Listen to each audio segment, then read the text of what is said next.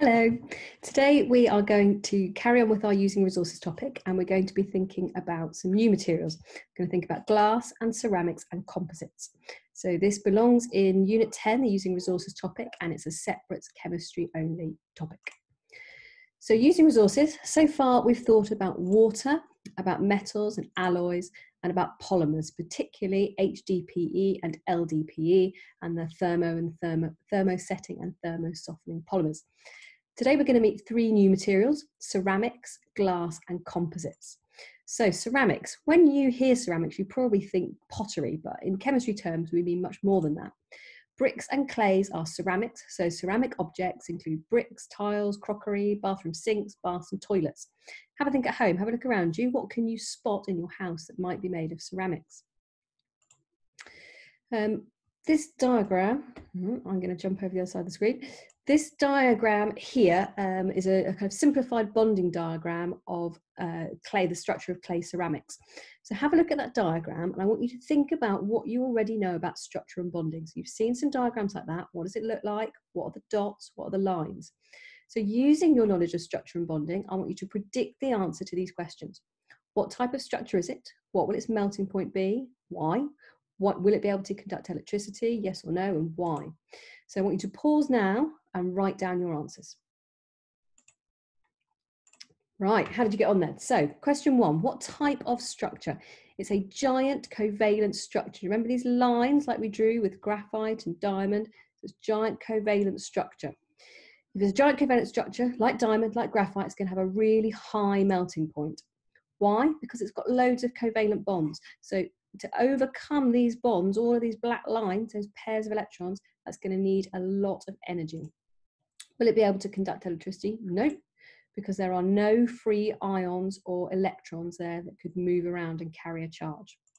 Note, this is a simplified diagram.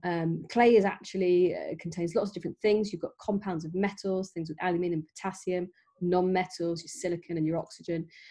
So there is covalent bonding between the non-metal atoms, but there's also some ionic bonding going on between the metals and the non-metals. But this diagram is sufficient for GCSE. I need to jump over the other side. Right, so thinking about clay then, in terms of properties, it's a funny one because it's malleable when you start with it, but then it becomes brittle. So the particles form giant structures which are arranged in layers. Remember, graphite's a bit like that. Water molecules can get in between those layers. So when it is wet, it can make the clay slippery and slimy. So I don't know if you've ever done any clay work or you must have seen somebody with a potter's wheel. You can see that damp clay that's soft and slimy. When you put the clay in the furnace, though, the water that's in between those layers gets removed, and then you end up with bonds forming between the layers. And those bonds are strong and give it a totally different properties. It then becomes a really rigid, brittle structure. And then you can do lots with ceramics by controlling the temperature of your kiln. And the higher the temperature of the kiln, the harder the ceramic's going to be. Right, think about glass then. So again, we use the word glass every day, but actually in chemistry terms, there's lots of different things we mean by glass. In general terms, glass is mainly made from sand. So in a chemical sense, it's mainly made of silicon dioxide. You put that into a furnace and you heat it up, and then you can mold it or roll it or blow it into shape. You can add other stuff in there, which will make different types of glass. And by controlling either the temperature of your furnace or the rate of cooling, you can change the properties of your glass. So like we had the diagram before, this is a generalized diagram of the bonding in glass. Same as before, I want you to think about structure and bonding and have a go at answering the question. So pause the video here, jot down your answers. How do we get on? So again, it's a giant covalent structure. It's going to have a high melting and boiling point because you've got loads of covalent bonds. So it's going to need a lot of energy to break all of those bonds. Will it be able to conduct electricity? Again, no, because there are no free ions or electrons. So we said that there are actually different kinds of glass. There's two that you need to be aware of for the GCSE. So first one is called soda lime glass. That's the most common form of glass. So things when you go and get a glass of water at home, you put it in a glass, it's going to be soda lime glass. To make soda lime glass, we need sand, which is our silicon dioxide, sodium carbonate, and limestone. Limestone is mainly calcium carbonate. So we put those in a furnace and melt it down. The other type of glass you need to be aware of is borosilicate glass. Now, borosilicate glass is quite useful because it melts at a much higher temperature than soda lime glass. So again, the basic component is sand, the silicon dioxide, but we add to it boron trioxide. A bit of a scary word there, but remember it's 3, so it's 3 oxygens joined onto our boron. When we have glassware in school, our test tubes, our boiling tubes, those are all made from borosilicate. If you try to put one of your drinking glasses into a Bunsen burner flame, it would just shatter. You might have come across Pyrex. I can jump down here. Here's a classic Pyrex jug. That's actually a brand name, but it's become synonymous with glassware that you might have at home that you can just pop in the oven. So borosilicate glass is our glass that can go to a much higher temperature.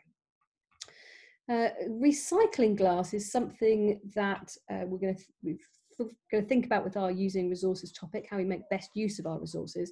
And recycling of glass is a bit more straightforward than plastic, so it's actually done quite widely. And it's becoming increasingly important, and recycled glass now makes up for about 30% of glass mixtures. Right, last new type of material is composites.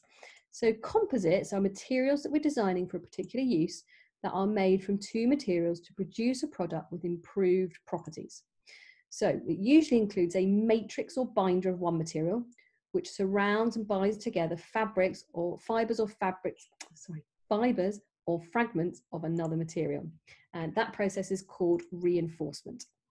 So this is a really big area of development for materials science, and there's so many combinations we can do of what materials we choose, what proportions we put them in, and that idea of designer materials is something that's really, really growing at the moment.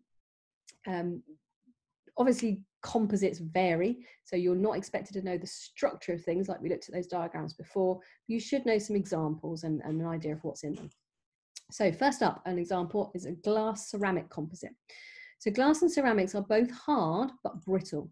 But if you actually heat a ceramic and glass together, you can make a composite, which is hard but also really tough. It isn't brittle in the same way because as the glass melts when you heat it, it goes in between the crystalline structure of the ceramic, and it means that if you then get a crack, it can't spread through because the glass is in there to hold it together. Another example, probably one you're more familiar with, is our polymer glass composites. So fiberglass is an example where we've got polymers and ceramics joined up together. So you have glass fibers as your matrix, and then you surround that with a binder of a polymer resin. You can then mold it into shape and it hardens, and that produces something that's tough and flexible and waterproof, and it's also got a low density.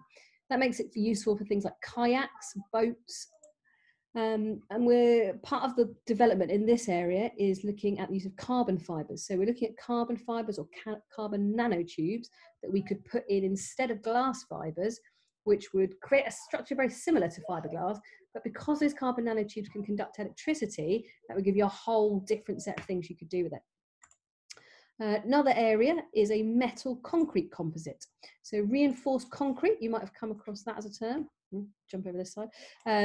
Here you can see we have our steel rods, that's our matrix, and our binder is the concrete that's poured around it. Concrete itself is a composite. It's made of cement and sand and gravel and water. So the cement binds together that matrix of sand and gravel. So we pour that all over here, and then when it sets, you've got concrete with steel inside it. And that makes a really strong material that's resistant to compression. So when you're trying to build really big structures, that is really good for making it strong, and it can take that compression. Final area is wood polymer composites. So you've hopefully come across the term MDF. MDF stands for medium density fiberboard. So there's an example. You get wood chips and shavings or sawdust, some bits of wood, and you can press them together, and that's your matrix. And then around that, you add in your polymer resin, and that's the binder that holds it all together. So MDF is really useful because you've got something that behaves like wood, you can paint it like wood, but actually you can cut it into all sorts of intricate shapes and it won't splinter. You don't have to worry about the grain of the wood or anything like that. It can have really intricate gaps there. Oh, right, don't know what happened there. So here's all the different materials we have looked at in this area of the using resources topic. We thought about water, about metals and alloys, composites, polymers, glass, and ceramics. So the expectation is that you are aware of all these different materials, you've got an idea of what they're formed of, what their properties are. Quite often though, exam questions in this area are really application based. So you might get a material you've never heard of and you'll be thinking, oh, how is that like glass? How is that like metal? Trying to link their understanding of properties. It's also quite often application in terms of here's some data about different materials. What can you conclude from this data?